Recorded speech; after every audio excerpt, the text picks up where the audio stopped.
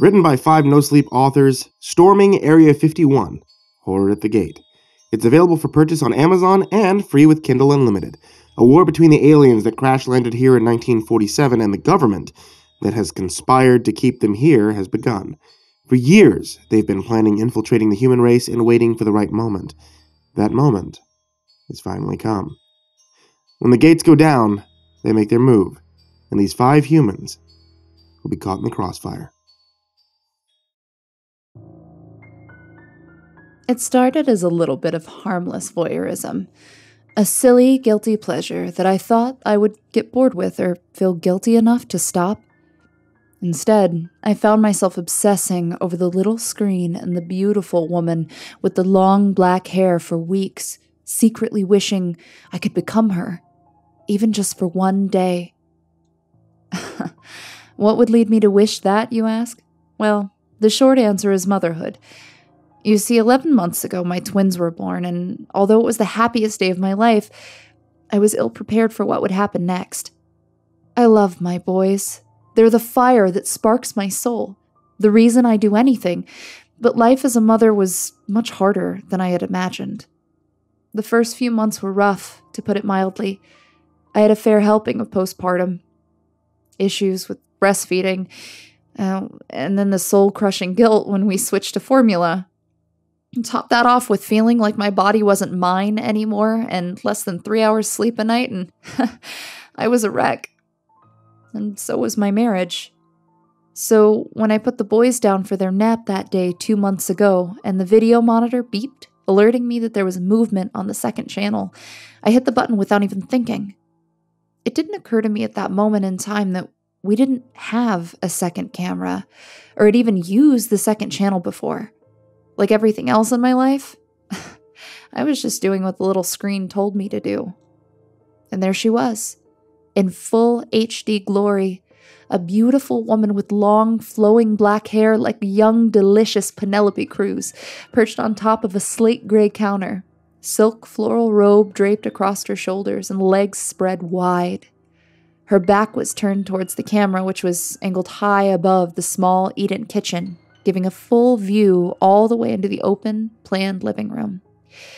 I could see her writhing, her head falling back as she arched her body, her black hair cascading around her. I would like to say that in that moment, I had no idea what was going on, but I did. I had seen that look before. Hell, I'd been that young woman once, full of sexual desire and vitality. I watched with bated breath, mouth agape as the show continued. To my disappointment, there was no sound filtering through the speakers, just the crystal clear video feed. A man slowly stood up from between her thighs, slinked his hands around her, and kissed her feverishly. He was gorgeous, tall and thick in all the right places, like a lumberjack wet dream. A high-pitched wail broke the trance, which was soon followed by a second cry. I switched the monitor back onto the first channel that showed both boys sitting up in their cribs, playing with their toes and garbling back and forth to each other. I evaluated the situation and decided I probably had 10 minutes max before all hell broke loose, and I had to grab them. So I quickly hit the button and switched back to the second channel, hoping to catch the rest of the show. The screen was depressingly void of the couple, leaving me with only a glimpse of a large man in jeans and heavy work boots walking out of frame down the hallway. It looked like Penelope and her man had decided to make their way to the bedroom for the rest of their encounter. I sighed. It was for the best, I suppose. The boys were ready to get up, and I still had to clean up after lunch and get dinner together. Oh, God, not to mention 3 loads of laundry to fold. I didn't exactly have time to sit here and spy on strangers, no matter how much I wanted to. For the next 8 weeks, I watched the video feed of Penelope. In her silk robe, entertained men, one after the other. There was the burly man on Wednesdays that had a mop of red hair and a hipster beard that liked to take his pleasure on the same counter I had first seen Penelope with Friday's man. He liked it rough, and by the looks of it, she didn't mind. Monday was my least favorite. That was the man in the suit. He would come in and stand in the living room, facing the kitchen, and have her undress him. Shoes first, but always leaving the tie on. She would then walk him down the hall like a dog on a leash and disappear from view. Day in and day out, like clockwork, there was a new man for every weekday. I had counted 8 in rotation, with the exception of Boots. Boots was present in every single episode I had watched so far. However, I had never seen his face, and he always seemed to avoid being fully in frame, never showing up until the room was clear of both Penelope and her daily lover. In my mind, he was her pimp, or her bodyguard, always there, watching, just like I was, hidden in the background, unseen, but always there. I am ashamed to say I found myself staying around the house more often than not, doing indoor activities with the boys instead of going to the park or running around the backyard, never wanting to be too far away from the monitor and somehow miss an episode, like it was a pornographic soap opera and I was its biggest fan. I went as far as buying a small blow-up ball pit that fits perfectly in the living room so the boys could play in it safely and entertain themselves during the times I couldn't get them both down for a nap when it was time for my show to start and the monitor beeped. I learned pretty quickly that the channel went live around the same time every day, 2:05 p.m. on the dot, which made it easy to plan our schedules around showtime. Strangely enough, with the added pep in my step, my marriage started turning around for the better as well, and my husband Mark noticed. After a long night of kinky adult play where I had pulled out some moves I had seen Penelope and Friday's man used, he finally got the nerve to ask me what had gotten into me lately. I joked and said, "You are," and gave him a silly smile, trying to brush the question off with a joke. But he wouldn't relent. And I found myself realizing that the reason I hadn't told him was because I had kept this dirty secret for so long, and that I felt guilty about it. I felt bad for spying on this person and invading her personal privacy, but as silly as it sounds, it was keeping the secret from Mark, my partner of 10 years, that was making me feel awful. I was so embarrassed. I told him all about it. Every sordid detail of what I had seen over the last 2 months. To my surprise, instead of disgust, he seemed interested, excited almost, asking to see for himself. But he was also a little disturbed about how our monitor was picking up someone else's feed. You see, we don't have a monitor that connects to the internet. It isn't like a smart monitor that you can view on your phone or from a website. It's radio frequency only. For the exact reason that we didn't want anyone to be able to hack into the monitor and spy on our children. Well, I shouldn't be able to see someone else's feeds, just like they shouldn't be able to see mine. It's on a totally different frequency.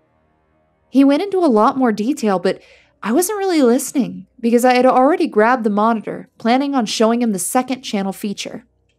Although the light wasn't on, I figured we could flip over and at least show him the kitchen. But when I turned it on, I was surprised to see not only could I not access Penelope's kitchen, but there was no second channel feature at all.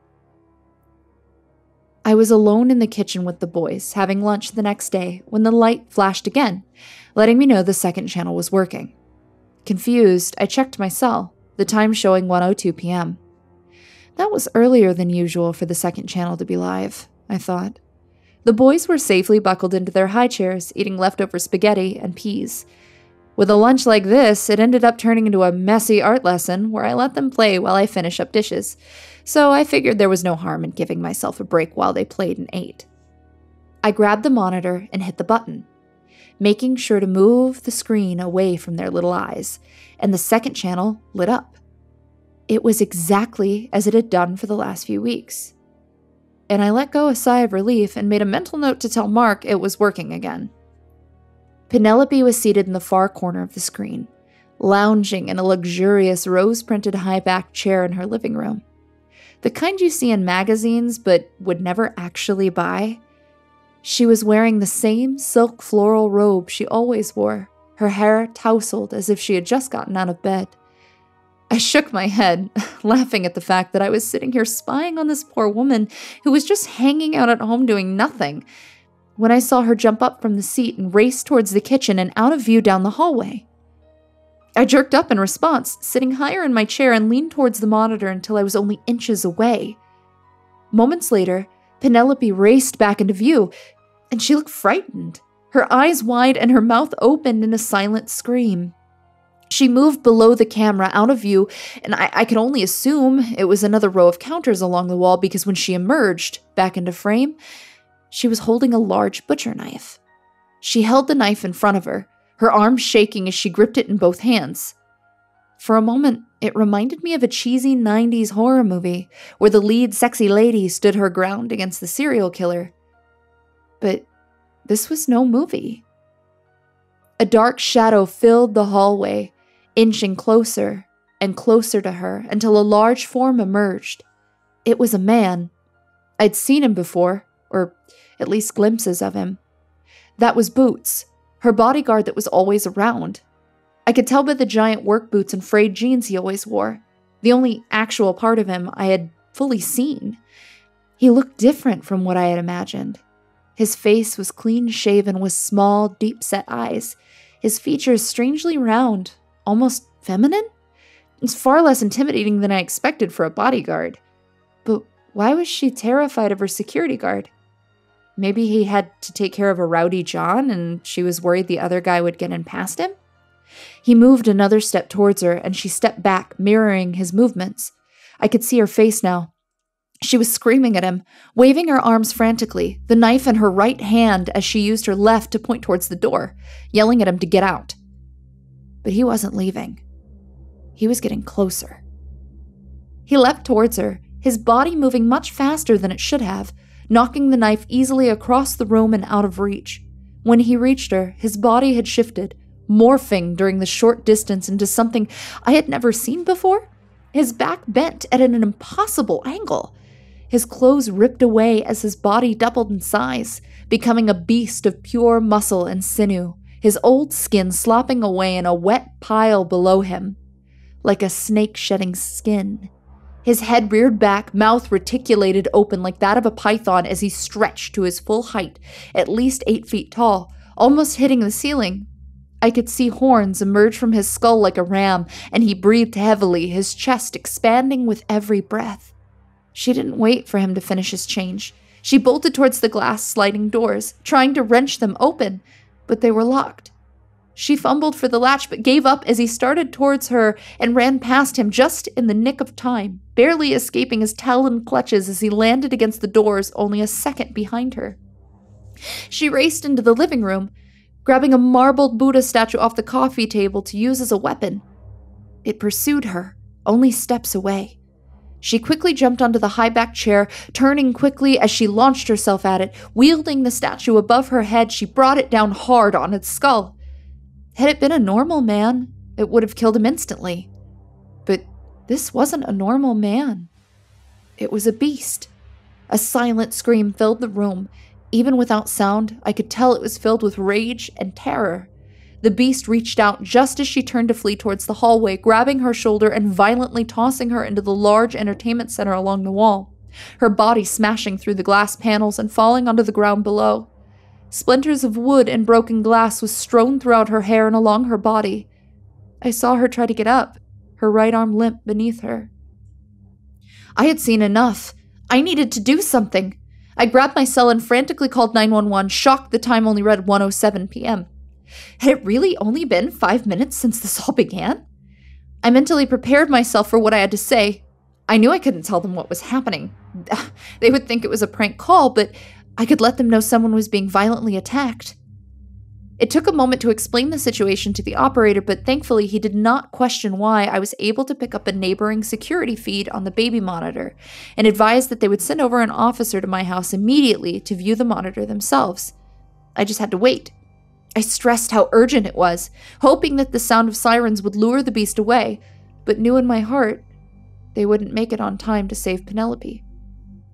Panic gripping my voice now as I watched the beast begin kicking her with a force that sent her tumbling towards the kitchen and closer to the camera. A pool of blood stained the white marble tiles in the living room, his heavy boots leaving large bloody prints behind him. He picked up the fallen statue, raised it over his head, and brought it down hard. Forgetting my children were blissfully playing in spaghetti beside me, forgetting that I had the phone still gripped in my hand, I screamed. I couldn't hear the sickening crunch of her skull caving in beneath the weight, but I felt it. My whole body reacted as I watched her body twitch in a dance of death. It was then that something happened that I can't explain, and I will never forget. The beast stopped, dead in his tracks, looked up at the monitor, and smiled at me. Before I knew, the beast moved, too quickly to track on the screen, and the next moment its face was all I could see. Large yellow eyes with stared pupils that I had never seen before looked at me through the monitor. It stayed like that for 3 seconds, face splattered in Penelope's blood, wickedly smiling at me. And then it spoke. I may not have been able to hear it, but I understood it nonetheless. It was clear as day, his voice echoing in my mind as if he had shouted it. "I can see you, Elizabeth. I'm coming for you next." I sat there, terrified, too afraid to move. I could hear the voice on the phone asking if everything was okay, but I couldn't respond. What could I say? There was a monster watching me through a camera in the dead lady's apartment? No, I did the only thing I could think of. I hung up the phone, grabbed the boys, and got the fuck out of the house. Thank God Mark always makes me keep a fully stocked diaper bag in the car with a change of clothes and diapers because I didn't even think. I just ran. I've been on the road for hours, and I just stopped for gas and a much-needed coffee. The boys are still passed out in their car seats, still covered in dried spaghetti, but safe for now. I haven't even had the courage to call Mark yet. I'm too scared he won't believe me and demand that I come home, but I can't do that. Not with that beast after me, even if it means doing this alone. Which brings me here to you. I'm looking for someone that might have some information, someone that knows what the fuck this thing is and how to kill it for good. Because there is no way I'm going to let that thing get near my boys. Not even over my dead body.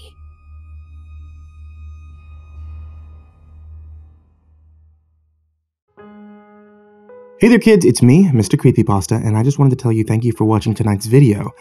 Because this is October, I'm gonna make this nice, short, and sweet. If you'd like to help support the show or the podcast, head over to patreon.com/MrCreepyPasta. If you'd like to get yourself some new Halloween and creepypasta-inspired teas, you can head over to etsy.com/shop/ivorymonocletea. And if you want to catch me, CreepsMcPasta and Myuu during our live Halloween tour around the southern US, head over to creepypasta.shofetti.com. That's creepypasta.shofetti.com. Hang on to your hats, kids, because this year is a 31-day Halloween countdown. Happy Halloween and sweet dreams.